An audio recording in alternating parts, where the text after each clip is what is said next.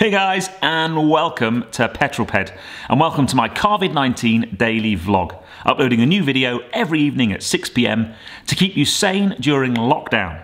Well, it's time for another Peddler's Rides, and I'm going to call this one Drivers' Cars, Supercars, and Sunshine Cars.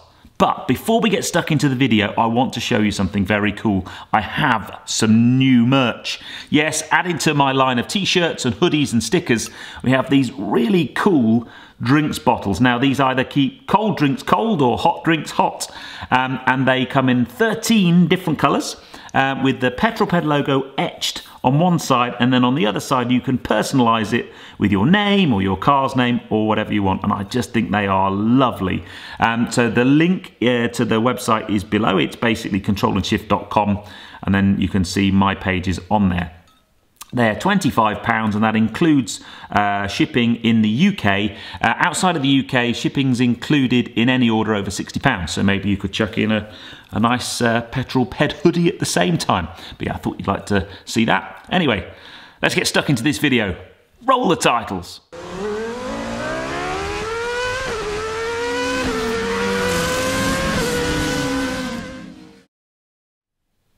Now, first off, it's time for some Peddlerz pups.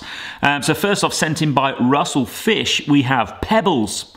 Pebbles, I like your style in cars, mate. Little clubby, take you for walkies. Excellent. And then next up, sent in by Lorraine Bates, we have Ziggy and Zag, a couple of Peddlerz Purrers. Now, I'm not a cat person, but I am kind of slowly being brought round. I've had some beautiful pictures of cats sent in whilst we've been doing Peddlerz pups and Peddlerz Purrers. So yeah, make sure you send me a picture of your pup, purrer, or any other animal for that matter. I'll put my email in the description below. So, first up tonight, under the drivers' cars, we're going to head off to a very long-term subscriber to the channel, Dickie McVitie. Now, I actually met Dickie at Festival of Speed last year. It was great to finally put a face to a name because he pretty much comments on every video. But he has two lovely cars, and maybe two of my favourite cars I've reviewed on the channel, actually. So over to you, my friend. Right, good evening, Peddlers. This is Dickie McVitie. My real name's Richard, but Dickie sort of seemed funny because I like biscuits. But there we go. These are my cars. As you can see, this one is a 2020 Hyundai i30N Fastback. This is the first car I've ever bought that has been completely brand new, fresh out of the showroom. Normally I've always ever had ex-demos or ex-managers cars, but this one is brand spanking new. Had 12 miles on the clock when I got it. Having been with Skoda VRSs for many years, this was a bit of a leap of faith for me to go for this car, but since I've had it, I certainly haven't regretted it. With it being the fastback, 275 brake horsepower with a 6-speed manual gearbox, 2-litre turbo, absolutely cracking drive in the gloss black, which is going to be fun for me to keep clean, I know, but there we are. It's going to be a work in progress for me, this car, with the interior completely standard, just being detailed. I'm not sure whether I'm allowed to say what products I've used in case it classes advertising, but ceramic coatings on the suede on the seats here, and for the carpets, dashboard and leather given a good wipe down and clean with relevant cleaners. Very comfortable and fun car to drive, this. No modifications as such, and I don't plan to do any to the engine. All I have done is added these rally flaps to the side, because as some of you may know, Hyundai paint is notoriously soft and I don't want to get too many stone chips. Moving round to the back of the car, very sleek coupe-esque shape to it, the back end looking like a Mercedes. All I've done on the back here, as some of you may can see now, obviously debadged it, removed from here, fastback and i30 from there, giving it, I think, a lot clearer appearance. And as Petrol said, less cluttered, less busy. I totally agree. Twin exhausts, both real and they both work, so I'm sure that'll keep Petrol Ped happy. Sounds awesome in custom mode. Puts everything into Sport Plus. I've got that set up with the exception of suspension, which I'm keeping in comfort. The pops and crackles that it's developing now as it's getting bedded in, absolutely brilliant, loving it. Moving to the driver's seat. As you can see, the seat automatically folds back, making it easy for you to get in. And once you start the car up, the seat moves forward to your required driving position with memory seats. Lovely, lovely, comfortable driving position. The car just has 1,264 miles on it, so I've not had it long, I've only had it about 6 weeks. Then in addition to the inside is a temporary dash cam, and I intend to get a hardwired front and rear facing unit in once we get out of lockdown. And being a key worker, thankfully I'm able to drive all these cars that I'll show you this evening. But yeah, absolutely loving this car, and looking forward to many, many miles with it, and obviously have the comfort of the 5-year warranty that Hyundai are chucking out these days. Moving on to this, the Abarth 124 convertible, the wife's car. Had this car just under a year now. It's got just over 7,000 miles on it. For those who don't know this vehicle, it's got the automatic gearbox to the 1.4 multi-air turbocharged engine generating 180 brake horsepower. Absolutely cracking car to drive this, absolutely love it. This car was an ex-demonstrator for the local Abarth dealership just down the road in Aylesford. I'm not sure if I'm allowed to mention their name, but I'm sure you can Google it and find out. On a 19 plate, just had its first service. It was a year old a couple of weeks back. Happy with the service, and fortunately being a member of an Abarth club, got a bit of discount on that, so hey, it's all good. Moving to the front, full leather seats, heated. Lovely, lovely driving position. Like Petrol Ped, I'm quite tall, I'm 6'1". It is a wee bit snug in there, but hey, I'll drive this car for the hell of it. It's brilliant, absolutely loving it. With my wife being 5'2", she fits in quite snugly, and she absolutely loves it. We wanted a convertible car for about 30 years now, and finally last year we got one for her. Absolutely love this car. Yeah, fun, soft top motoring, absolutely blast to drive, a real proper driver's car. And in the heritage pack, as you can see, the black and the red, and quite easy to clean this black. Just some spray on wax, keeps it all nice and neat and tidy. Just finally to mention with these two cars, I know some of you have subscribed to Ped's channel for many years now and seen various cars. You may recognise these two from some of the car reviews he's done in the past. I'm chuffed to say that actually, thanks to Ped's videos, they played a massive part in me and my wife in our decision making process to buy these two cars. So Ped, cheers mate, appreciate that. Thanks for helping me and my wife get two really, really good cars, and we're very grateful to you for that, mate. Cheers, thanks very much. Very kind words indeed at the end of that. Thank you, mate. Any help I can be to people's decision process to buy a car, that's kind of why I do YouTube. And it's very humbling, really, because cars are very expensive things. So the fact that people trust my opinion really does mean a great deal to me. And I know about your two cars because clearly you've kind of messaged me when you were going to get them and sent me pictures and stuff. And that's the first time I've had a proper look around them, and they are beautiful. I love the Abarth 124 Spider, especially with the kind of heritage bonnet and boot, and your i30N is fantastic. And you're a really good detailer, so they are hugely, hugely clean as well. I just wish my cars looked that nice. But yes, thank you very much. Now, next off, this is now under the supercars part. We're off to a guy called Alex, who has done a video on one of my favourite cars ever, the Porsche GT3 RS. The first time I ever drove a GT3 RS was at the Porsche Experience Centre, And it was the first car I ever drove where you could actually feel the aero. It was simply epic. Over to you, mate. This is a really nicely put together video. Hi, and welcome to the 2016 Porsche 911 GT3 RS. Cue the abrasive dubstep.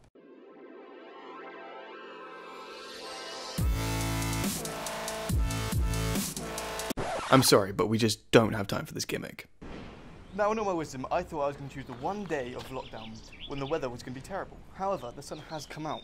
That also does mean that my hay fever is strong as ever. So I'll try my best not to ruin any takes with sneezes, eye rubs, or weird noises that I may make.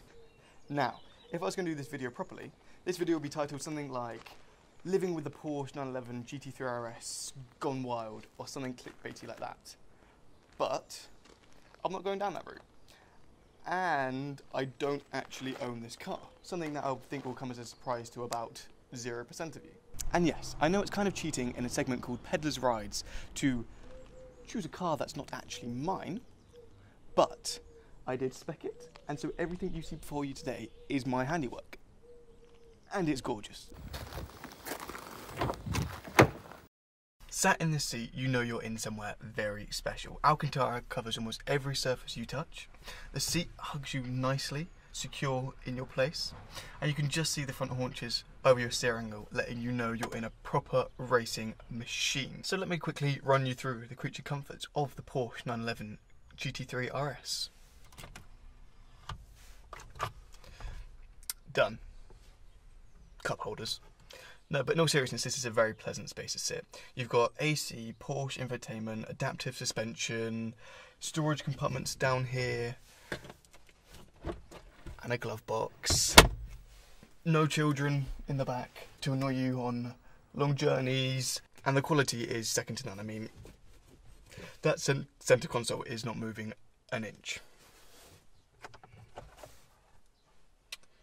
That's good. A nice place to put your phone, I guess. You could literally only fit a phone in there. The steering wheel is absolutely beautiful. Steering wheels and external wheels make or break a car. On the old 911s, the 996 and the 997, they were questionable in their design, but this is gorgeous. So onto the specs. And now I got the specs from a American website that were doing things in inches and pounds and strange things like that. So I decided to translate it from Neanderthal into English for our viewing pleasure.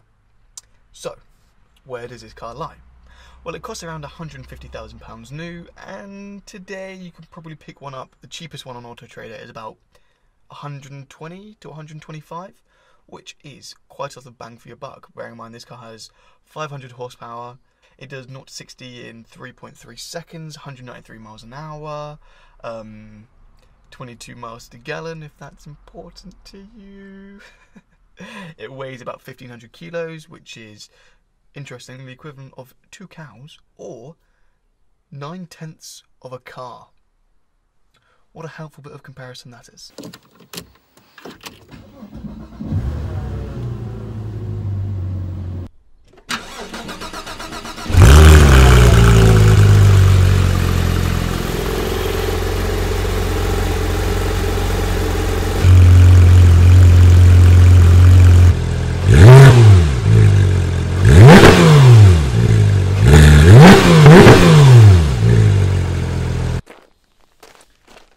Right then, so thank you for sticking with me and looking over this wonderful car. A big thank you to all of you for watching. A big thank you to Ped for having this idea in the first place and giving me something to do. Big thank you to the other people who have submitted their videos, because watching those inspired me to try and give it a go myself. So yeah, thank you so much for watching, and goodbye. Yes, a brilliant edit. And I apologise, Alex, I did edit some of your video out because it was just, I've just struggled for length on this one, but the whole thing, you had some outtakes and some other things, very, very well put together. I really like your editing, and it really was a very cool video, but what a car. The closest I'm going to get to that is I've got the Lego version of it, but you know, I'd love a GT3 RS. I just think they are brilliant, brilliant cars. 3 videos for this episode of Peddlerz Rides. Now we are off to Florida, the Sunshine State, to a guy called Julian. Over to you, mate. Hey viewers, guess where I live? Florida. How about that then? And what do I drive? A BMW i8. It's 2016. I bought it in 2018. I've had it for 18 months and I've driven it for about 8,000 miles. What's sexy about the BMW i8? Well, I guess the sexiest thing, well, it looks sexy, but also, if I stand back now and show you, yep, the doors. So it looks like a supercar. It drives and performs like a supercar. It's carbon fiber. You can see the carbon everywhere if you look through the, you know, it's everywhere. So it doesn't weigh very much. It's 4-wheel drive, has a petrol engine in the back, an electric engine in the front. The engine in the back is, I think, the mini engine. So it's probably, I don't know, it's a 1.5 turbocharged, but you can't see it.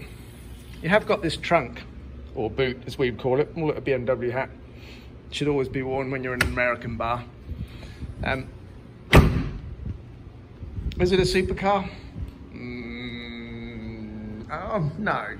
Do I get treated like a supercar owner? Yes, because people absolutely love the car. I'm going to shut this door so you can get a better look at the car.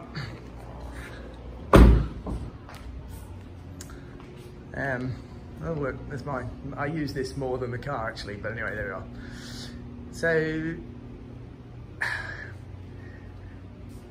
I don't typically keep cars for more than a year.